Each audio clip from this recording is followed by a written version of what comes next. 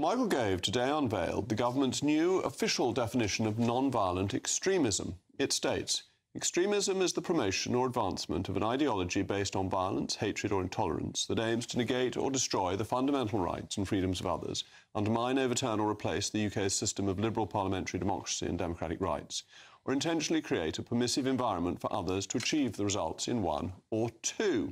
Groups that meet this definition will be blocked from receiving government funding and meeting officials.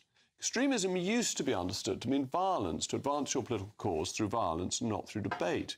Non-violent extremism, however, is a nebulous rhetorical flourish. It's hazy, indistinct, open to widely different interpretations, and is dangerous as the basis of legislation. Freedom, rights and responsibilities are not absolutes. Curtailing freedom in one area enables it in another and vice versa. Freedom for the wolves means death for the lambs, as Isaiah Berlin put it. A 2016 Channel 4 News poll found that half of British Muslims think homosexuality should be illegal. This would appear to meet the criteria as defined by the government of non-violent extremism, as such a view negates the freedoms of others or creates a permissive environment for others to do so.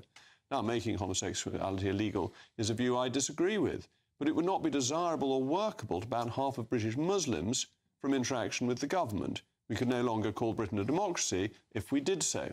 In a democracy, how we relate to each other has to be put through, at times, difficult process of deliberation and debate. Unfortunately, it's not how many of those on the left see things. Today, an influential advocacy group called Hope Not Hate issued a release called State of Hate 2024. Front and centre of the report, however, are not fascists who are pushed right to the back, but elected members of Parliament. I'm in there, as are my fellow MPs Miriam Cates, Danny Kruger, Marco Longhi and others. The Conservative media comes under attack. The very mild-mannered Spectator, as well as the Daily Telegraph, are there, as well as GB News, which is mentioned over 60 times. Even the Prime Minister questioning Labour policy is suggested to be evidence of a radical right drift, which is perhaps not surprising, given one of their directors is a Labour peer. Hope Not Hate says that it is non-partisan, that it is anti-fascist, and that they defend, champion and promote democracy and the rule of law, speaking against anti-democratic and authoritarian forces and policies. Under this fake posturing, it receives government funding. The Home Office's counter-extremism unit, in fact, has given them over £100,000 over the last few years. Not only that, but they've received a similar sum from Trust for London. Trust for London manages Church of England trusts, ostensibly there for the maintenance of church buildings. It also administers a trust set up for poverty relief with a £10 million grant from the government after the abolition of the Greater London Council. As you see, institutional capture is unfortunately how too much of the left operates. They will take advantage of the good faith of their opponents to smear and silence those with whom they do not agree. It has happened with Hope Not Hate and the rest of the quangocracy that Sir Keir Starmer intends to expand. It has happened with the civil service. It has happened with the Church of England. It's even happened to some degree with the armed forces. And unfortunately, it's at risk of happening again with standards of this kind that have been announced today, despite the good intentions that may be behind it. As ever, let me know your thoughts, mailmog@gbnews.com. And I'm joined now by Sean Irish, spokesman Just Stop Oil, my panel, the former Conservative MP and commentator, Paul Goodman, and GB News' senior political commentator, Nigel Nelson. Now, Sean, we're both a bit worried that we may agree on this definition of extremism, stopping your group, Just Stop Oil, doing things that are legitimate protest. Certainly. Well, it's not surprising that the government have taken this stance. I mean, Tory policy has been written by the Daily Mail and GB News, and now it's come back to bite yous. You know, it's quite clear what GB News and the Daily Mail have been saying for months and not years, that protest needs to be squashed, that democratic, you cannot express yourself in a democratic manner if it's not the way GB News likes to do it. So this, it's not surprising. It's just, upset now that it's come back to get used. And we will defend you on this. It is not right. It should not happen. But also, you've made your bed. You're going to have to lay in it, I think, at this stage. But hopefully, we will see, next election will bring change. But I'm not against your right to protest. Indeed, I've defended it. I am against you gluing yourself to the road because that's called criminal damage. So there is always a balance within the law, what is legitimate protest and what is illegitimate. It's a question of where you draw the line, surely. Certainly, and we're going to hold. We held ourselves accountable for every action that we take. You know, I've been into court many times. My partner was just sent to prison today, again without trial, which is happening quite frequently in the UK. Groups like Just Stop Oil and all these other groups are not going to stop what we're doing, no matter what the government says to us. They need to come to the negotiation table. They need to recognise that the people of Britain want change, and saying that it's extremist to ask for that change will not stop people from asking for it. And you must be entitled to argue for your cause, even if other people disagree with it. And, I mean, I've often said to you, you should stand for election and put it to voters to see if they want your policies, which I think are extreme but not extremist, if you follow me in terms of the difference. I think I understand what you mean. Yeah, well, I would say, you know, again, politicians are seeing this change is coming. You know, we are having more and more MPs that are saying they agree with our demands of ending new oil and gas. Although Labour have reneged on some of their demands, they are still saying that new licences will not be part of their policies going forward. We are seeing that the Tories are going to be thrown out in the next general election whenever Rishi decides to have it. Well, we'll see about that. Time will tell. Nigel, Hope Not Hate coming out and saying that a whole slew of Conservative MPs are being exposed essentially as fascists. That's what underpins them. That's not what it said. Well, it lists them in their whole cause is that they're there to expose fascists. Well, what it describes you as is radical right. I don't know if you would actually go along with it with that description. No, I'm part of the mainstream of the Conservative Party. Okay. I'm an elected member of Parliament because their whole campaign is implying that people on the right are involved in hate. There is no evidence that members of the Tory party in Parliament are involved with hate. Well, it's a very extreme view. I mean, what Hope Not Hate... I mean, I don't agree with a lot of what they say. I don't agree with a lot of their conspiracy theories. They have done some really good work. I mean, their main focus is to expose the far left extremists, and that's their basic target.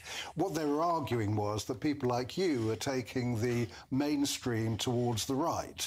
Now, as I say, I don't back that particular argument, but when you've got an organisation that prevented an MP, Rosie Cooper, from being murdered by neo-Nazis, that shows the kind of good work that they have been doing. And that went to court, and the security services protected Rosie Cooper from that. But it's mentioning people like me in the same list as people who are neo-Nazis. I mean, that's pretty ridiculous, seems to me. You're mentioning the same document. I don't think that they call the neo-Nazis the fascist fringe, so they do distinguish between the radical right, which they label you as, and the fascist fringe, which are the neo-Nazis. I think it's very dodgy that a group like this gets government funding, Paul. Look, it's a perfectly sensible thing to have organisations that are monitoring far-right activity, far-left activity, Islamist activity. That's all absolutely fine.